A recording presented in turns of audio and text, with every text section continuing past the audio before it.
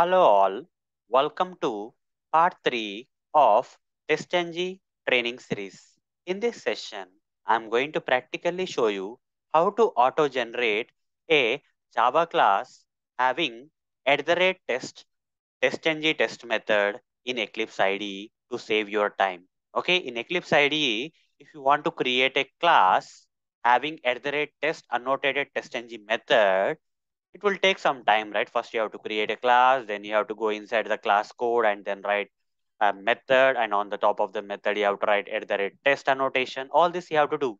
But there is a shortcut where you can directly create a class with test, one of the sample method.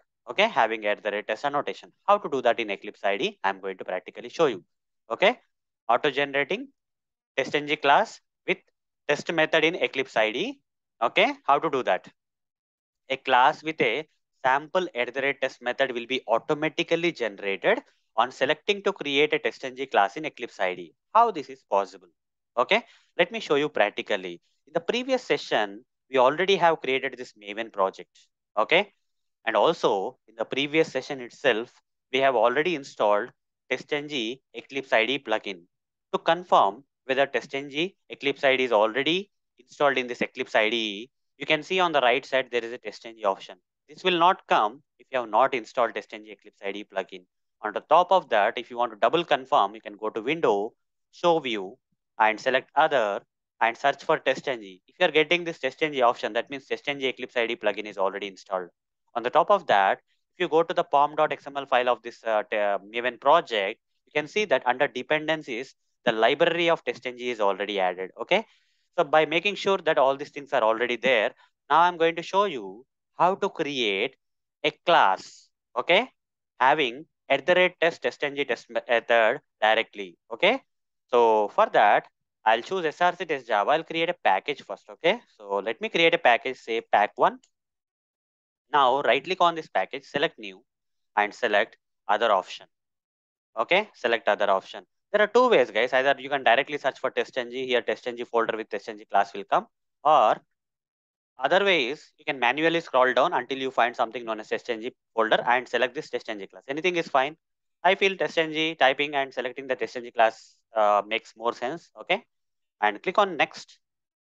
So under the pack one, okay, I will name this class as sample class. Okay, and click on finish. I'm just creating the TestNG class, guys. I nowhere mentioned that test method need to be created, but since it is a TestNG class, it's not a normal Java class.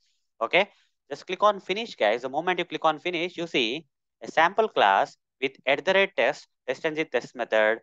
Okay, is already created. I don't have to create again. I want to modify the name. Okay, sample method one like this. If I want to modify the name, I can modify. You see, this much simple it is to auto generate a class having test_test_ng method. Okay. So otherwise, guys, if you have to do the same thing, what you have to do? If you don't create TestNG class, then you have to create a normal Java class, right? Like new class like this. Okay. I'll say sample two. Okay. This sample class. And here TestNG test method will not come by default. You have to create it manually. Okay. Public void. I have to type everything. Okay. Sample two method. And then on the top of that, I have to provide test annotation over the mouse, and I have to import this from TestNG. All these steps I have to do. This will take time.